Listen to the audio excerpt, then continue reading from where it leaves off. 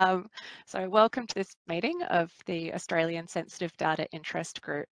So this is an interest group that's co-facilitated by the Australian Data Archive and ARDC, where we come together every month or so and hear about interesting and exciting things that are happening in the space of sensitive data. I'd like to start by acknowledging and celebrating the first Australians on whose traditional lands we're meeting today. So for me here in Perth, that's the Whadjuk Noongar people, but it's many different peoples across Australia, and pay our respects to elders past, present and emerging. So, yep, as I just said, we are recording because I think this is a very interesting topic and there will be a lot of people who will want to catch up after the fact. That does mean that if you have your camera or mic on, then you might be in the recording. So if you don't want to be recorded, I would recommend that you turn those things off.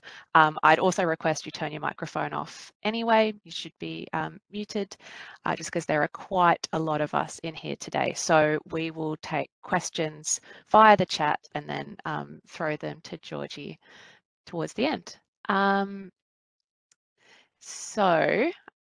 Today we're really excited to hear from the Office of the National Data Commissioner about how they are helping to streamline researchers' access to Australian government data. And for Georgie, this is a group of a very diverse range of people who work with and are interested in sensitive data. We hear from many different disciplines, many different practices, so technical level things, governance level things. It's really a space where we can come together and try and find the places where there are intersections in our work and hopefully find common solutions. But we're very interested to hear today about what the ONDC has been doing. And I will in a moment share a link. Once I stop sharing my screen, I'll share a link for everyone to our communal notes document where we can all take notes together as we listen to Georgie present. So I think that's everything. Yeah, so today, just to give you some context, that's why I'm here, what the ONDC is doing, and I'll just chat you through what a bit more on Dataplace as a platform. Feel free to flick to the next slide, Nicola. Obviously, Lalaj Cherry is not here, so unfortunately, it's just me talking the whole time. But basically, I'll just run through a quick overview and then how someone actually gets onto Dataplace, and then some of those just key services that are available. And then I might just stop for questions. I think that would be better. I won't dwell too much on the functionality. Next slide. Oh, please just keep going. Yeah, so I suppose just reiterating what I mentioned before, Dataplace is a whole of government platform, that's digital services platform that's designed to coordinate access to Australian government data, both for the DAT scheme, but also it's not limited to the DAT scheme. And so what we mean by that is Dataplace will be a single place to facilitate connections between organisations seeking Australian government data and Australian government agencies. So the Department of Health, the Department of Industry, for instance, who actually hold data and are able to share it for certain purposes. Basically, the idea is the platform will enable and encourage safe data sharing and put some really good best practice guides into the processes so that both the organisations requesting data and entering into data sharing agreements and the custodians who hold data are working in a consistent and streamlined way and making sure that they're applying the right controls and frameworks over that data sharing to make sure that it's safe to do so. I'll touch on the key services and kind of what their key functions are and how they work together to achieve that outcome. It's just worth calling out because we have it as a question all the time. Dataplace doesn't transmit or store the data that is actually being requested or shared. It is very much a governance and monitoring tool for data sharing. So the actual transmission of data and the sharing of data occurs per project within the relevant secure location. For instance, it might use the ABS data lab, or if it's really high level aggregate data, there might be no need to share within such secure locations, and it's just it's really a fit for purpose sharing mechanism there. But yeah, Dataplace really is a governance tool for the sake of those on the line that love governance, and it's very much to help manage and coordinate the sharing of data as opposed to actually the sharing. Next slide, please. So who's it for? So there's a few concepts that we talk about here. Is data users, and these could be organisations, researchers, Commonwealth and state and territory governments, or private sector businesses seeking access to data in the public benefit. So, you know, they have to actually be that it's not just a request service for requesting any type of data. They do have to articulate how it would benefit the public. The concept of data custodians, which for Dataplace is Australian government agencies. So that's not state and territory agencies, but just Australian government agencies at this point in time, because it's a federal level digital services platform. And we have the concept of data service providers, which are basically specialty providers that help with data integration or complex data services and things like that. So they participate on Dataplace as kind of to help data custodians put controls in place for their data sharing agreement and actually facilitate this exchange of data. A great example of a potential data service provider is some of the Australian, the AIAs that currently exist. So the ABS, and there's a few state and territory service providers that would meet that, would kind of meet that definition. And then also the general public, we have a commitment as part of the DAT scheme, but just more broadly on Dataplace to be really transparent about the data sharing that's occurring, so that the public can see at an aggregate level. So it's obviously not just, you know, open to the general public, at an aggregate level, what kind of data has been shared and for what reasons, just to kind of keep building that trust and understanding as to why the government shares data and to improve its, you know, policy development, for instance. Next slide, please. When we talk about what success looks like from Dataplace, I kind of touched on this a little bit earlier as well, is we really want to enable greater use of data by more users in a safe way to make sure that they're realising the value of Australian government data. Our key strategic objectives then are increasing access to that data to a broader user group, whilst also increasing the maturity of Australian government data sharing practices, and also increasing public trust to maintain a social licence for sharing data. And there's some kind of key, I'm sorry, I've got a dog joining me besides for this presentation.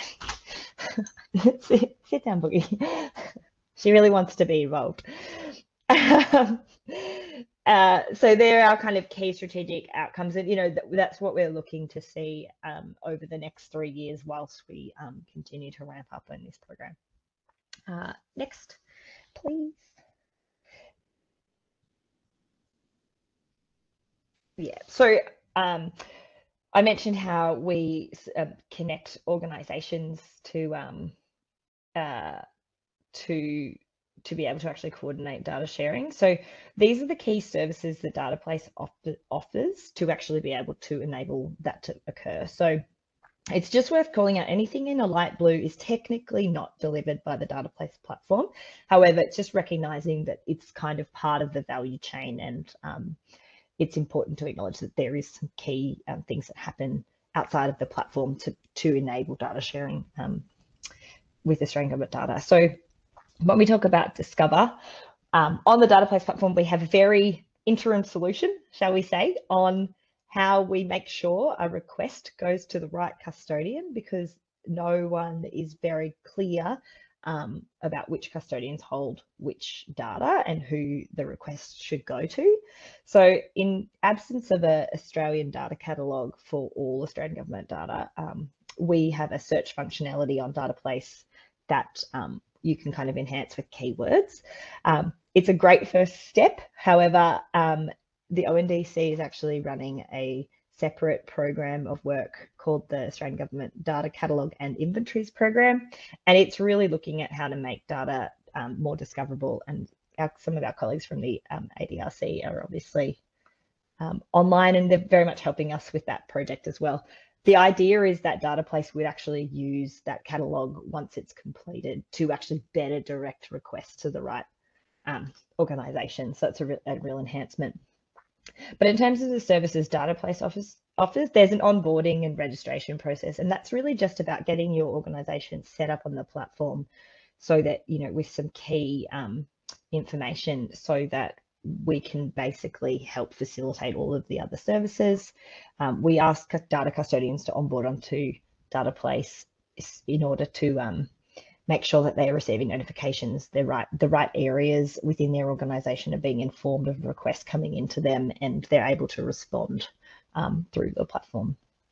Accreditation is very aligned to the requirements of the data scheme. So it's an accreditation process for data users. They basically can put in an application, and through that process, they can actually start requesting data under the DAT scheme, and therefore be regulated by the ONDC. That's available on Dataplace as well. And actually, as of yesterday, it's available to government users to actually start applying for accreditation if they wanted to. But the really exciting stuff, I think personally, is how you get to data sharing. And we have an inquiry and request process. So basically, as an organisation, you can draft up a data request and send it to one or many Australian government agencies, the same request, in order to get a response as to whether or not there is an intent to share data. How this works is you fill out the form. It follows a similar process to the data sharing principles. So the project people at a very high level, and, you know, really asks data users to articulate what they're trying to achieve by accessing that data, so that the data custodian can look at that request and consider it in line and assess it in line with kind of whether or not they can actively share that data, or if there's any barriers or concerns that need to be addressed. So as part of that request process, at the end of your request process, you'll get an in-principle agreement to share from the data custodian, or you will receive a reason for refusal. So they have to basically articulate, when they're closing out a request, why they weren't able to progress that request, and requesters can actually see the progress of where their request is at all times, which is really something we heard in our discovery as being very valuable, because at the moment it's quite opaque and no one really knows where a request might go. It also has a really great ability to be transferred between custodians. So if for some reason, and we do expect this, that the custodian selected isn't actually the holder of that data, rather than asking the requester to go fill out a different process at a different agency, they can just transfer the request to the correct custodian, all in system, and they're not required to fill out any more information. So that's really beneficial. And then at the end of that in-principle agreement, you would actually then start to discuss how you would enter into a data sharing agreement process with those custodians, and that's really a lot more of a detailed understanding and effort around how you might put the controls in place around that data so it's shared safely. Dataplace, this service is still in design on still underway on Dataplace, but we do have a bit of a conceptual understanding of what are the key sections that would be included in a data sharing agreement, and what are some common terms and clauses that should just kind of by default be in data sharing agreements, to try and take some of the complexity out of which agreement you use in what circumstances.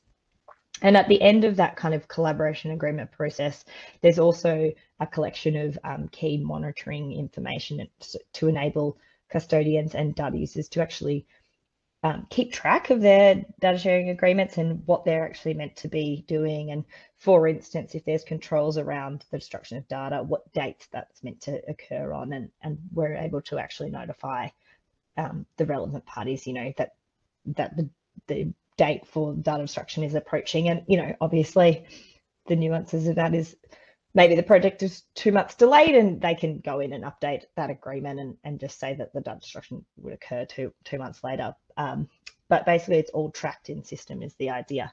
And obviously, from an ARDC perspective, it's really useful for us to be able to see and help report on those using the DAT scheme. So we would use it to perform our regulatory functions, but also more broadly to inform kind of the Australian government around the health of the data sharing ecosystem and what's going on and how many requests are actually getting, refused and for what reasons, and whether or not there's any interventions that might occur there. So that's a really very detailed overview of kind of how the different services on Dataplace work to help make it easier to request Australian government data.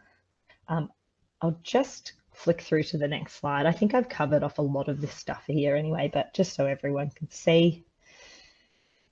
Oh, that was our engagement. We've done basically a lot of user research on this and over the course of 18 months, and with heaps of input from different organisation types, which has been really valuable in our designs. And then next slide. This is kind of our roadmap of when certain services will actually start appearing and coming online, which is probably less relevant. Now we've actually gone live for June, and the rest just keep coming. Basically, it's going to be a busy year. Next slide, please. Yeah, so some key things to be aware of is when you're actually accessing the platform, there's a few key kind of administrative roles that are associated with per organisation. One's an org admin, and they're really responsible for managing their own their own staff and how they use the Dataplace platform, both on the custodian side but also on the data user side. We heard quite strongly that in some cases, organisations also didn't know that certain areas of their business were requesting the same data from the same custodian. So this is also just a really useful oversight mechanism. So organisations are acting in a more coordinated way as well, and there's efficiencies gained there. There's a concept of an authorised officer as well, which is someone that effectively just needs to be in place with a level of authority to sign off on a data sharing agreement once the kind of negotiations for that have been included. And then we have a concept of a data coordinator. This is more so used for data custodians, as they might have different business divisions that they want to put in this role to be able to see at a higher level all the different types of requests coming into their organization so that they can assign them to the appropriate people in their teams. However, this role could be used if you wanted to, say on the data user side, if you wanted different business areas to have a slightly more reporting level view of the types of requests going to the Australian government. We have heard though that from a university perspective, they wouldn't want anyone in this role because they don't want the requests to be seen by other, say, schools, for instance. So there is actually a mechanism where you can just add specific people to a request that you wanted to see it, and then no one else can see it. So that's kind of the key roles and how Dataplace works. And custodians have been designing some internal processes around these roles so that they can, I think someone mentioned they've already got existing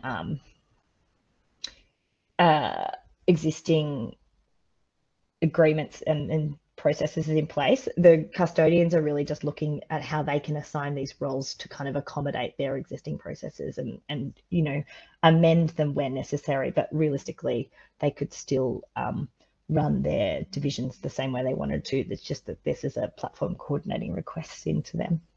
And there's the concept of a general user, which is just anybody who wants to jump onto Dataplace. They just have to go through an authentication service, which will associate them with the organization. They have fairly base level permissions. They can kind of get on there and they can raise a request, but they can't see all that much more across the platform unless they're involved in the activity. So it's just, that's just a great way to make sure the right people are associated with the right organizations coming onto the platform, but that you don't have to add them individually as a organization.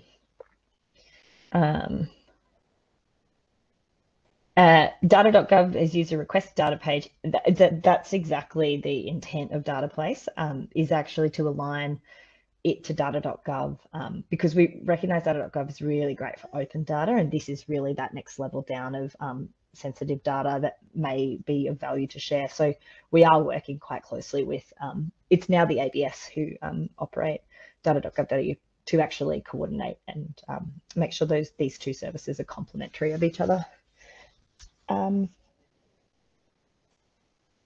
Next slide, please.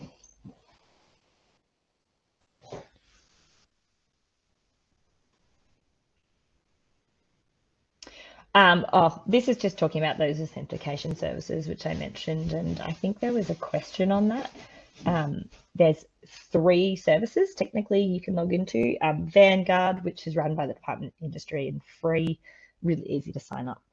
If organisations don't want to sign up to that service and set that up, there's the MyGov ID and RAM services. There's a bit more of a user overhead for using that service though, so we definitely would recommend Vanguard. And for the university sector, we have integrated the Australian Access Federation authentication method as well, because we heard that across the university sector that was a preferred authentication method.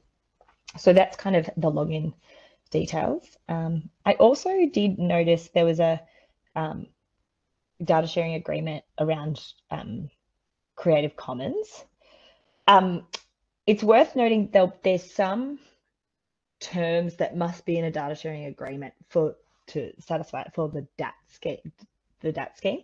However, because we are looking at a whole of government approach, we do recognise that in some circumstances, a data sharing agreement would be really valuable, but maybe doesn't need to have an extensive list of terms, because the way that the data is, the controls are placed on the data and curated, that a lot of the risk is managed that way. So the agreement can be quite straightforward, and we are aware of the Creative Commons as a good base for us. What we would like to call as our kind of our base level data sharing agreement. And then as the data sharing gets more and more complex, and there might be more, say, legal authority issues and things like that, we would add in more terms as relevant to the type of sharing that's occurring.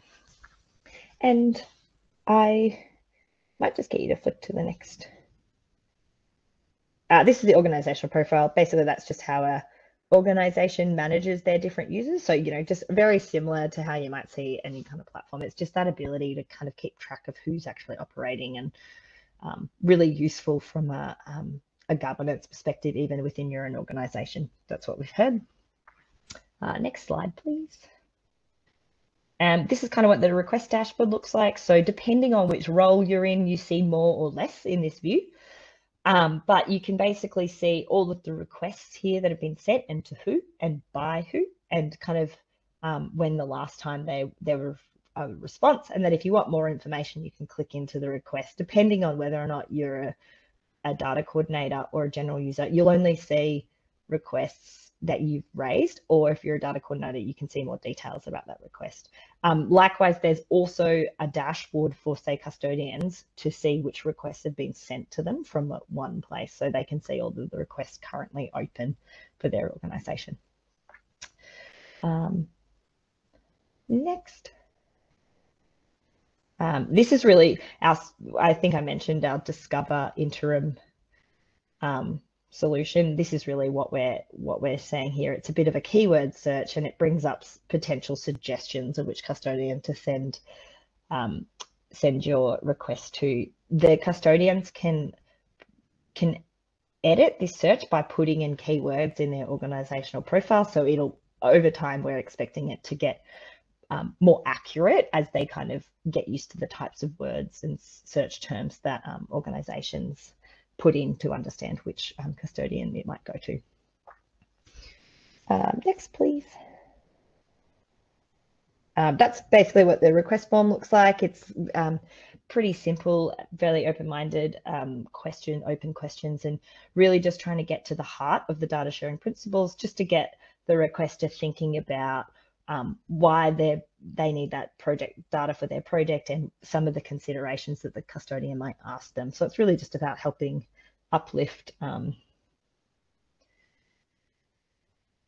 Yeah, and if you go to the next question, next slide, this is kind of the data custodian view of when they get your request, then there's an assessment process, so they can actually see who sent it to them. If they need any more information, they can get in contact with you really easily, and you can work through that data request together. So it's really about bringing the two parties together and making sure that they're on the same page before proceeding to a formal assessment. And then basically what happens is the data custodian, sorry, next slide, will assess the request based off some key attributes. Is it available? Did they have any legal authority to share? You know, can it be done safely? Have they thought about the data sharing principles, and is it a viable option?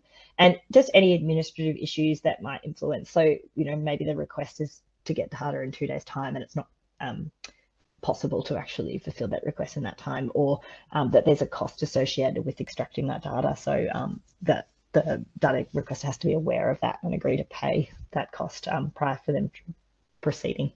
And so basically they would send you back a response, and it's, you know, against this criteria, you get a summary of their assessment, which is really valuable.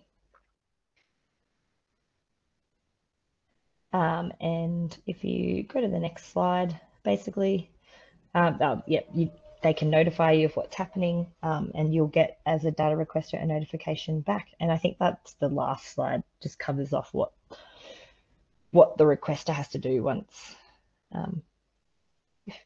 once you've actually got a response from a data custodian. You as a requester just need to accept that you're comfortable and to move into a data sharing agreement process, or in some cases it might be that you're not going to proceed because the costs associated, for instance, aren't appropriate for you. So that's, I suppose, the request service and how it's intending to work at the moment. There's a lot of questions. Georgie, were you about to jump into the questions? Yeah, I was just gonna. Okay.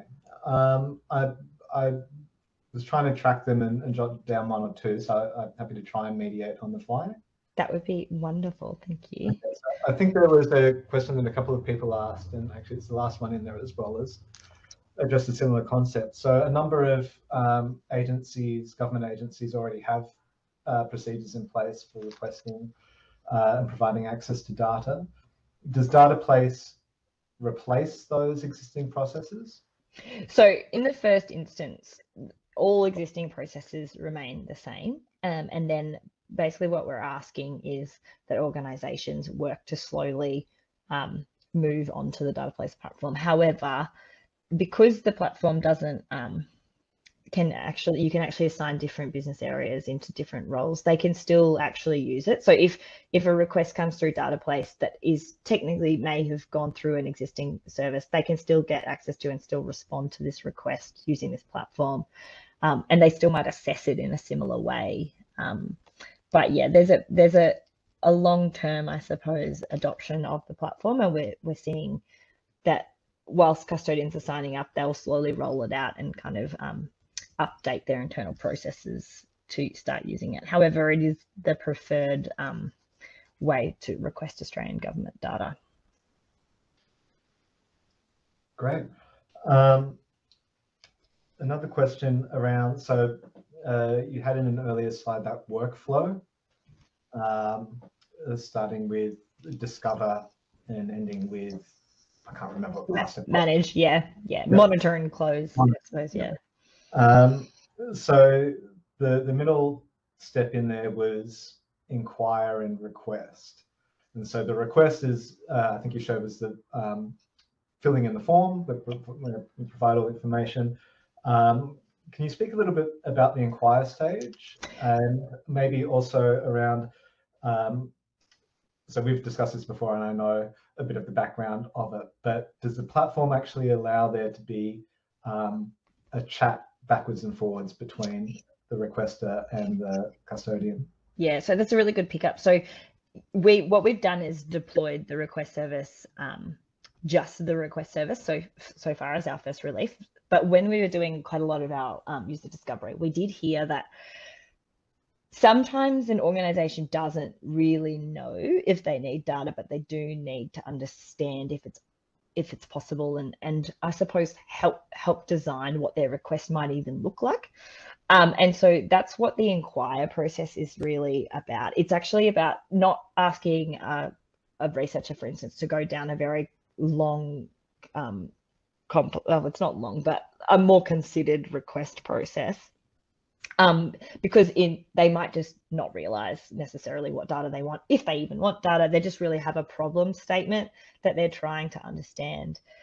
So the inquiry process is definitely, it's using similar functionality to the request process, but a lot shorter and sharper types of, what is the purpose and what are you trying to look for? And it just allows the custodian to actually propose what data might be useful for them ahead of even putting in a formal request. So we are looking to bring that service on later, but we heard that it was really valuable in terms of both really new researchers that aren't really sure what type of data they might be able to get, but also it satisfied a lot of other really complex data sharing requests that allowed kind of the organizations to actually work together to figure out what the request should even have in it, so that they can actually just once they actually get to the request stage, they're actually quite clear what data they're requesting and for what reasons, well ahead of actually putting it in. So that's what the inquire and request is really looking for. It's just that the request process we're released first, obviously, because gets to the heart of the issue faster, but we are looking to bring the inquire process on later in the development of the platform. Okay, brilliant. There was a question around how requests are assessed. So once it gets to that stage, is there a standard procedure that custodians will follow? Is there a standard set of criteria or process that will be used? So there's a standard set of questions that we are prompting them to consider, definitely. They can also add in anything additional that they feel is necessary. Just what we were hearing is some types of data might just require a little bit more consideration, for instance. But realistically, we've got the core assessment is quite consistent, and then just whilst we're learning and figuring out, is there more assessment criteria that we need to be considered, there's just some flexibility in that assessment process for them to add in and request any additional information that they might need. Okay. So I'm seeing on that screen there a lot of the kind of practical aspects of assessing your requests. Is there a principles element? I mean, we're all broadly aware that the Data Bill Act, is had a 5 safes frame of reference. Is that part of the assessment? Yeah. So the data sharing principles is similar to the 5 safes, very much following the same kind of risk framework, and the assessment process looks at and prompts the data custodian to consider those elements. It's worth mentioning though, in the request process, it's very early days, so you might not even know specifically which data you're getting at that point in time. It's just getting them to do kind of a high level assessment, where the real kind of controls might come into play, and the decisions around which data sharing principles and controls you need to put in place is very much later on in the agreement process. However, we just wanted to start bringing in the 5 safes really early, so there was some consideration as to whether or not the request was even possible, because it was actually able to be done under a safe sharing framework. Okay. All right, so while we've been doing this back and forth, there's been a lot more questions come in that I can't read and think at the same time, unfortunately. So the last question that I jotted down before the influx of questions was around how would a researcher, and I'm assuming that using the example of, say, a university-based researcher, actually place a request? Are they going... can they get onto the system directly? Do they have to go through someone in their institution? What does that look like? Yeah, so their organization will have to actually onboard onto the platform. So what we mean by that is set up the digital identity services so that members of their organisation can access Dataplace, and then assign themselves an organisational admin role so that they have that oversight and they understand that they have to manage users. From that point, any kind of researcher could jump on the platform and put in a request. It's just you'd be aware that the organisation's agreed to be on it, and that that someone in your organisation is looking at the different users that are getting in there and putting in requests. So it's very easy for a researcher to put in a request once the organisation's decided to use Dataplace. Right. Okay, now, Nicola, I don't know if you're monitoring the questions. I haven't been, but I can take a look. I have a question up from Tim around how's this new process speed things up, and rather than add a layer of complexity. What we heard a lot of with all of our research was there is absolutely no way of knowing where your request is up to. So you can't even speed it up because you have no idea where it is, who's it sitting with, what's the hold up.